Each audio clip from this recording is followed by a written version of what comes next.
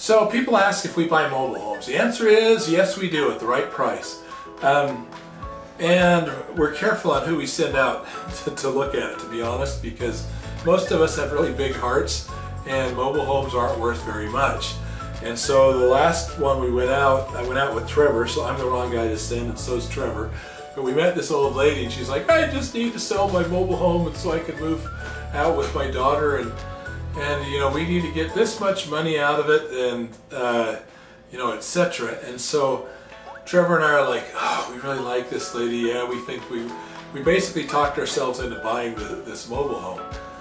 And so we bought it, and when we fixed it up, because it had roof problems, it was leaking, had some siding problems and some flooring problems, a few things like that inside.